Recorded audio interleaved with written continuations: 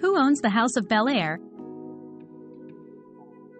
The House of Bel-Air is a luxurious mansion located in the affluent neighborhood of Bel-Air in Los Angeles, California. It has been featured in the popular TV series, The Fresh Prince of Bel-Air, which starred Will Smith. However, the house is not owned by Smith or any of the show's producers. It is currently owned by a real estate investor named Kenneth Ziffren. The property has an estimated value of over $150 million and is considered one of the most expensive houses in the world.